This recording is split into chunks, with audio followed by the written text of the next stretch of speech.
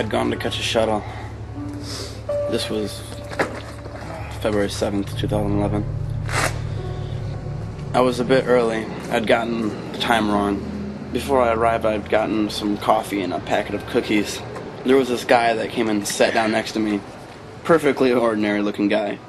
It didn't look like he was going to do anything weird. That's when Sully leaned across, picked up the packet of cookies, tore it open, took one out, and ate it.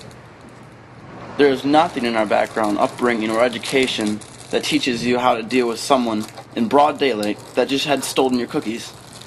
You know, if this would have happened in South Central Los Angeles, there would have been gunfire, helicopters coming in, CNN, you know. But in the end, I did what any red-blooded Englishman would do. I ignored it. And I took a cookie for myself and ignored the fact that the packet was already mysteriously opened.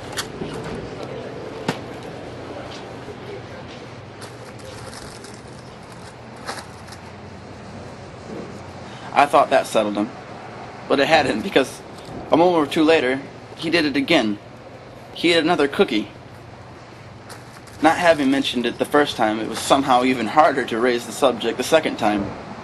And, excuse me, I couldn't help to notice. I mean, it doesn't really work like that.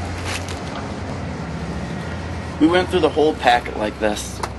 I mean, when I say the whole packet, I mean there was only 8 cookies. But it felt like a lifetime.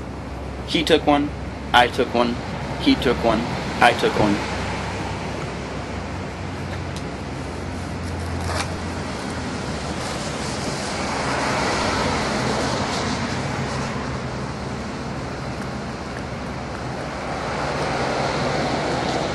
But finally, when we got to the end, he stood up and walked away. Well, we exchanged meaningful looks. Then he walked away. And I breathed a sigh of relief and sat back.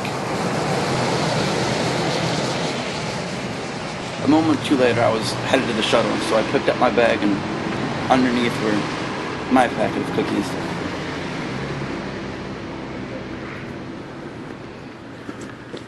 The thing I particularly like about this story is the sensation that somewhere out there is a perfectly ordinary guy with the same exact story, only he doesn't have the punchline.